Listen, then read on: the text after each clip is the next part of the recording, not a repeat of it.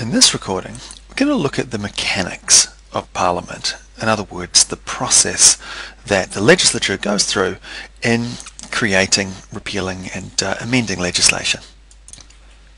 In earlier recordings, we'd looked at the institution of Parliament as a whole, how it's structured. This recording is really about what it does.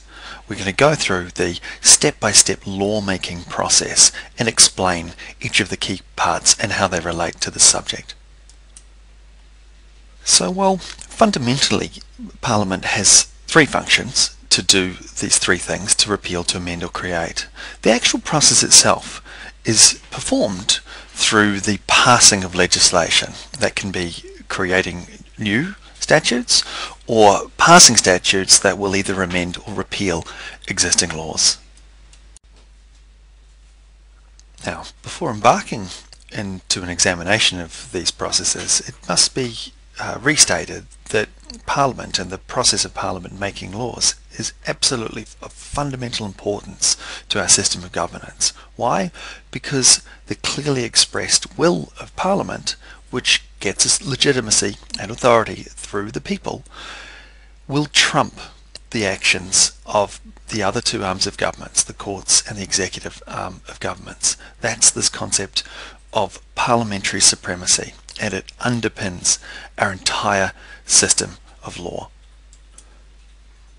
That's not to say, however, that Parliament has unfettered, unlimited power to pass laws across all areas. Now, in earlier recordings, we may recall that the federal Parliament, for example, only has the power to pass laws where it's given a head of power under Section 51 of the Australian Constitution. This idea that legislation itself can't trump the Constitution is implicit in our federal structure. And note that these constitutional requirements are less strictly applied to the states themselves. So while they're subject to the Australian Constitution, that the starting point for state governance is that provided legislation is done for the good governance of the people of that state, its powers are unfettered. I must also note here that in some jurisdictions, the ACT and in Victoria, there is a Bill of Rights, and legislation has to be drafted and must be consistent with that Bill of Rights. This Bill of Rights system or structure is not a feature of the federal government, and it's not a feature in the state of Queensland. What Queensland does have, however, as I'll explain later in this recording, is a system of legislative standards, and that when Queensland lawmakers go to draft new bills, and which eventually may be passed into law, that should be done with certain standards consistent with human rights. Fundamentally, though, Parliament doesn't have the power to change the Constitution. That's not to say the Constitution can't be changed, but the way it is to be changed is clearly mapped out in Section 128, and it requires a referendum with a majority of people in the majority of states assenting to the particular changes. Now, when thinking about the legislative process, it's very helpful to remember that fundamentally the law and the creation of laws is a political process. So both the fact that it goes through Parliament, who are people elected on behalf of the people, and the fact that laws in terms of where the ideas come from the people, citizens and pressure groups as well, is a really important part of it. Why? Because this is the arm of government that is most responsible to the people. So in terms of the cycle, these ideas are prepared in some sort of tangible form. Then they go through Cabinet. Cabinet being the small group of ministers who meet and discuss government policy. After going through Cabinet, bills are then drafted. Then these bills go through the parliamentary process through both houses of Parliament and at the federal level. If the bill manages to survive this entire process, then it is sent to the Governor-General, signed off, and then comes into law at some stage, either at that time or afterwards. So looking at this first step of the process, when we think about where ideas for new laws come from, there are a wide variety of places. They can be through government departments themselves, reflecting on laws that are either working or not working. They can be from special interest groups. They can come from legal academic research. They can come from groups particularly established to examine the law reform groups. They can be party policy, in other words, things that the parties have campaigned about. Or they can come from the MPs themselves, sometimes at the request of citizens who've petitioned their local or constituent party MPs. And again, it may be helpful to remember that this is an inherently political process. People want things. They want changes to be made, and the mechanism for doing this is via the Parliament rather than the two other arms of government. So once an idea comes into fruition and is talked about in the public domain, the particular group trying to push towards having this enshrined in legislation will have to go and have a look to see how this equivalent law would actually work. You have to look at the cost, you'd have to look at the impact on other laws and regulations, would have to look at non-legislative alternatives, and also to have a look at how similar laws work in other places, in other jurisdictions. Once this assessment process has occurred, and assuming the thing is coherent, then it can be put before Cabinet for consideration. Now the next stage is one which is arguably the most political and is problematic because it's always carried out behind closed doors, and that's the Cabinet meeting. The document or idea that's been drafted and the impact assessments that's been made is put before that group of people, and often opinion polls are then considered, and the Cabinet will consider how this particular piece of legislation fits overall with the party agenda, and also whether they think themselves whether it's a particularly good idea.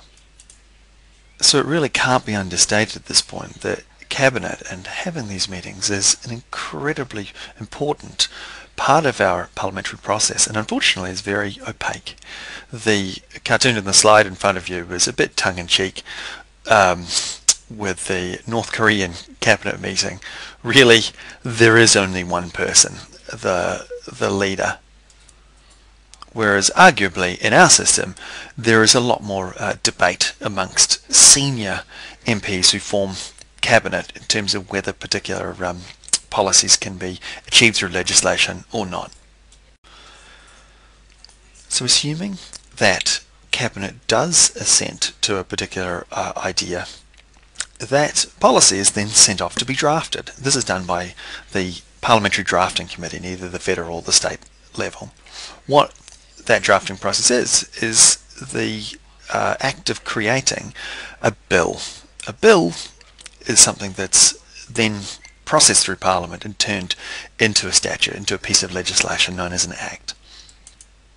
As part of doing this drafting process, the committee will also create explanatory notes explaining what the purpose of this particular bill is going to be, and sort of notes that they've made throughout the drafting process.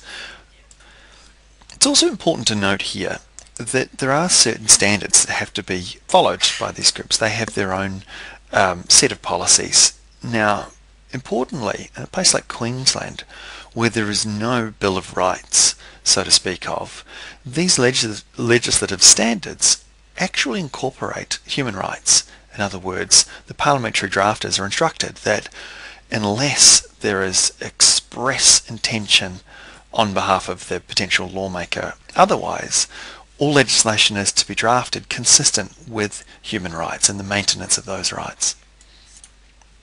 So the first part of this thing, the bills themselves, these are essentially drafts of legislation. Now, legislation can really exist in three modes: to create, to amend, and to repeal. And in those latter two modes, when existing legislation is to be amended, then the bill itself will usually have the word amendment in it, with the idea being that the Amendment Bill is not really the important one, and the Amendment Act's not the important one. It's the primary act, or acts, there can be many, that are to be amended, that are the things that will be referenced by the citizen and or the courts. This can be a tad tricky now to really understand, because when searching through legislation in either the Queensland or the federal system, when a person, a law student, is looking for legislation, you'll find the most up-to-date version. And the reason for that is that the most up-to-date version will incorporate all of the amendments that have been done to that particular piece of legislation after the point in time it was originally enacted. And this process of doing amendments can be very, very complex, and some pieces of legislation, particularly things like social security, family law and taxation statutes, will get amended many, many, many times. It may be important to note at this juncture that the memorandums and the notes produced as part of the drafting process actually form an important part of statutory interpretation, because they're referred to as extrinsic materials and can be used as part of the process of interpreting the underlying legislation itself. Both at the federal level and in the Queensland system, there's an Acts Interpretations Act, and in those AIAs, it's expressed that the dominant approach in statutory interpretation is what's known as the purposive approach. In other words, where there's ambiguity, the interpreter of the legislation, usually the courts, is to look at the underlying purpose of that legislation in order to resolve that ambiguity.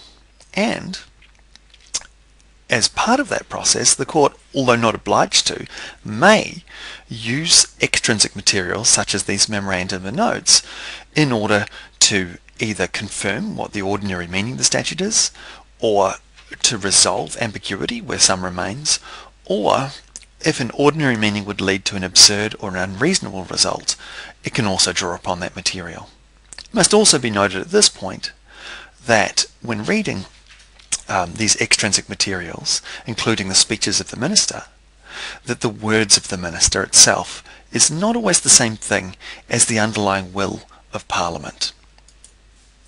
In other words, where, say, the cabinet or the minister herself or himself is expressing something using certain language, that's not necessarily indicative of the entire Parliament's view on this particular section in the legislation.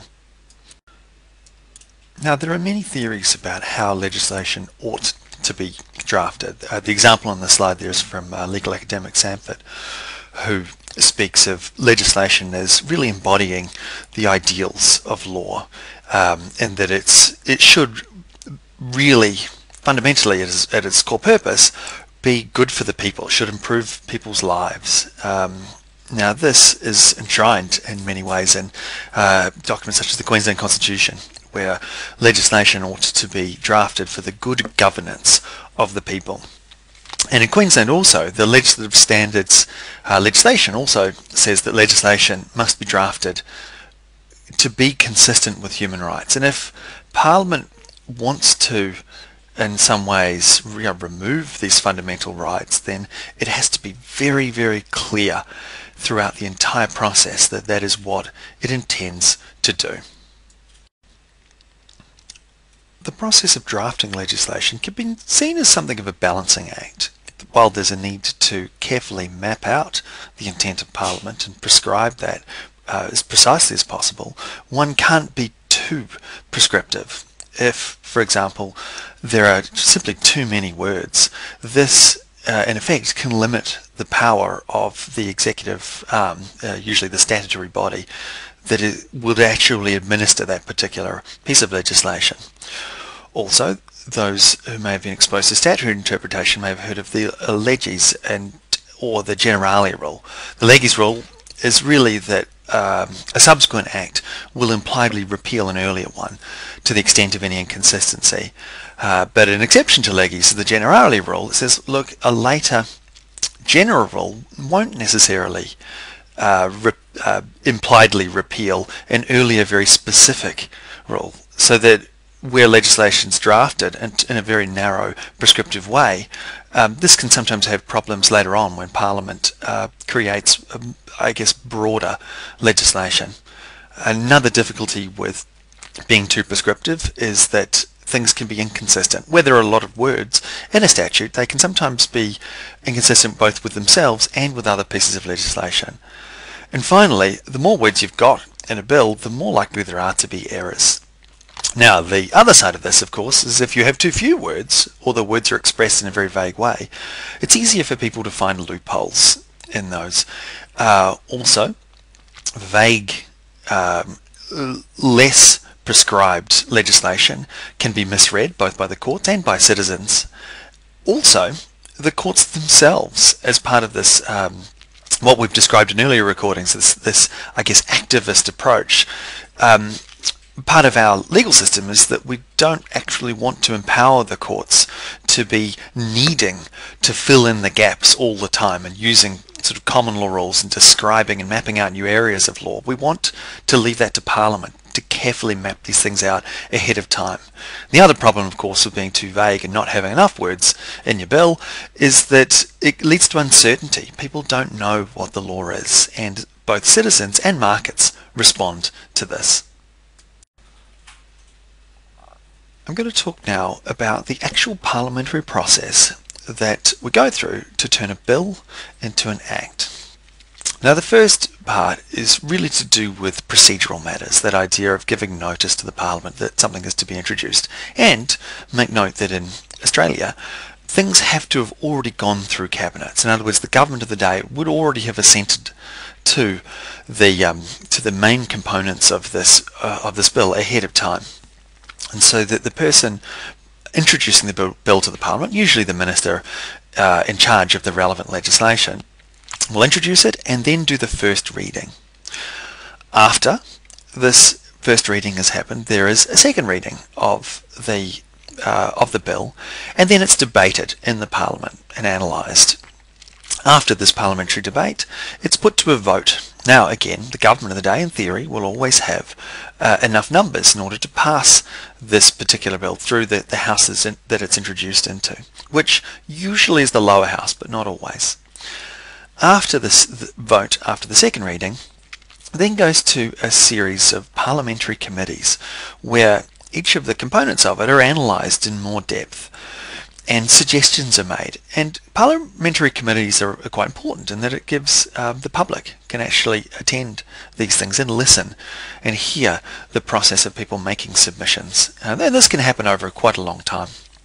After it's come back from these committees, it goes to a third reading and there is a final vote. Assuming that that vote succeeds, then the entire process is repeated in the other house. So, for example, if we've just gone through this process in the lower house, in the House of Representatives, then this bill has to then go to the Senate, and they will repeat this same process and offer, in many cases, suggestions for change. Assuming that this does happen and it does make it through the other house, it's then sent off to the Governor-General in the Federal Parliament or to the Governor in the states or the Administrator in the territories, and that royal assent process is made. And at that point in time, the bill turns into an act and it comes into effect at a specified date. If there's no date specified, it's for federal statutes, it's 28 days after royal assent, and in the state of Queensland, it's on the day of royal assent. It should be noted that while in theory the Governor, Governor-General or Administrator can actually refuse to assent, in practice they very, very, very rarely do. It would have to be a very unusual situation in order for the Queen's representative to not affirm the creation of a law which has been done in accord to parliamentary process.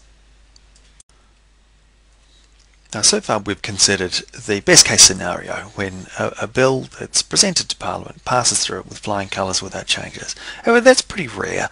It's not uncommon at all for committees to suggest changes to bills. Now, these amendments, there's a process for doing that through the Parliament, and amendments themselves have to be suggested, presented to Parliament, and then voted upon. This is something that opposition MPs can actually go through, and certainly both sides of Parliament participate in the committee stage. Usually amendments in this situation occur where there's some form of defect, an error, and something that the drafters have overlooked as part of the drafting process, rather than a substantive change to the fundamental sort of purpose or goals of the particular bill. If either the committees or throughout the process it's discovered that there are actually some really substantial defects, then the bill can be removed, and there's a process for reintroducing it again after a period of time. If, however, in systems where you've got the two houses of Parliament, there are different parties controlling those two houses, then things can be problematic. Why? Well, because legislation can be presented by the government of the day in the lower house, where they can be passed through because that government has a majority, but it can be blocked by the Senate. You may recall also that the people who make up the Senate are actually supposed to uphold the rights of states as well, and so that from time to time there may be a clash between the government of the day controlling the lower house and often the independent MPs who are in the Senate and hold the balance of power there. So if the Senate rejects a bill that's been presented to it after going through the lower house, it is sent back to the lower house, and it can be re-presented to the Senate at some stage later. Now, if it is rejected for a second time, the Prime Minister may, sure he isn't obliged to, but may call for both houses of Parliament to be dissolved and an election called. This process is known as a double dissolution of the Houses of Parliament. It occurs only rarely, although it did occur most recently in 2016 when both houses were dissolved as a result of changes to the construction industrial law, which failed in the Senate twice. And also note that after such an election, if this same piece of legislation is put again to the Parliament, it can be done in what's called a joint sitting. That's where both the representatives from the Senate and from the House of Reps come together, and they have one large vote, where each MP in that situation is considered to have one vote in order to resolve this deadlock. This is the same process, incidentally, as a joint sitting of Parliament that is required for the dismissal of a sitting judge. Now, it may be important to note at this point that the parliamentary process in terms of introducing bills to the Parliament in Australia is largely done by the government. Why? Well, the government has the majority of seats in the House of Representatives, and as such, if bills are passed through that house, or tried to be passed through that house, that they don't like, it simply won't succeed. In other words, it's a fruitless endeavour. However, members who don't make up the government of the day still have an important role to play in our Parliament, in our legislative process. Firstly, they can sit on committees, committees being groups appointed by Parliament to consider legislation section by section in much more depth than the Parliament can itself. Members of the opposition can also submit private member bills. Now, these are very, very, very rarely considered by the government of the day in Australia. It's much more common in other systems that follow the Westminster tradition, the United Kingdom and New Zealand, where a ballot system is used, so that bills that can be drafted by any MP and they're pulled out of a ballot in order to be presented to the Parliament. Now again, something which is very contrary to the policy of the government of the day is very unlikely to succeed.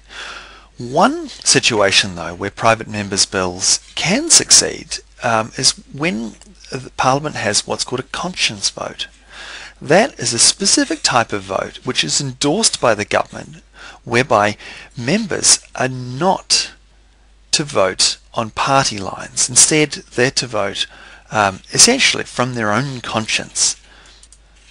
Again, this is a very rare situation and will often occur on very controversial issues, such as at the moment to do with gay marriage, or on issues such as abortion or euthanasia. Things that are very controversial and very dangerous politically. Often the government of the day will sort of wash their hands of an issue, leave it up to the individual MPs on both sides of the House to vote on, and to suffer, I guess, the political consequences of this themselves. Again, I do stress that this is actually quite rare in the Australian legal tradition. It's something that occurs a little bit more often, but not. It's not a huge part of the British, of the UK system, and in New Zealand. Another very important component of the legislative, in terms of the lawmaking process, is laws that they don't make. Now, this process, known as delegated legislation, is where Parliament passes a law in broad terms, giving power to another body, usually a government ministry, to make sub-laws. Why do this? Well, Parliament simply does not have the time to map out every area of regulatory law that's required in order to run a society such as Australia. And so by some estimates, the amount of delegated legislation outstrips actual parliamentary passed legislation about 10 to 1. Certainly, bylaws that are passed by things like local governments are good examples of delegated legislation. The councils are given power under the Local Governments Act to make these laws, but they're usually given limits and guidelines to those powers. So, for example, the local council in Townsville is given the power to establish areas of parking and to set and enforce fines upon those areas, but they're given a maximum amount that they can set for those fines, and so that's the limit of what that particular statutory body can do in terms of its power. And so a couple of things to note about delegated legislation. First of all, the Senate and the Federal Senate actually has the role of reviewing some of these delegated instruments that have been created by federal government departments. And because they're essentially decisions made by the executive under a particular statute, they are by default subject to administrative review. That is, they have to be made according to that statute. Otherwise, a person whose rights are infringed can go to the courts and ask them to undo or overturn that. So in conclusion, the legislative process is complicated, and some questions to leave the listener with is, well, to actually think about, why is this the case? Why is it so complex? And is there sufficient participation by members of the public? And are all of these processes subject to scrutiny, or are they done behind closed doors? And in particular, to think about the very, very political nature of our system, how parties work, and the role of cabinet in this process.